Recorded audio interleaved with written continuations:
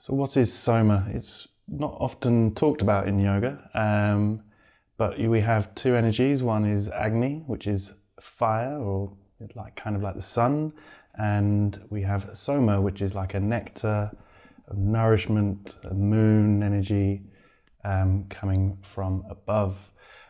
So my teacher Kaya Midland, she calls soma the nurturer of the heart and mind, or the nourisher of the body, and the food of immortality. So it's quite a powerful thing, really.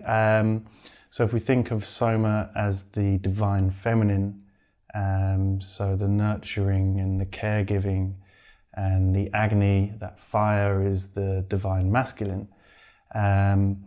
So we need both.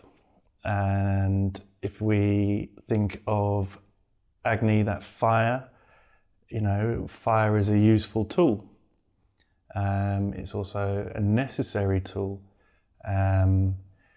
But if a fire goes out of control, if there isn't something protecting around the fire, then it's going to consume everything around it. If you think of a fire, it just grows and grows and grows.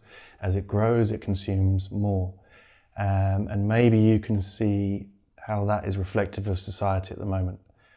We are all consuming, and if if we keep consuming like this, we know it has to come to an end at some point. So we need consumption. If we didn't consume anything, we wouldn't be living. So on the other side of the fence, we've got this soma.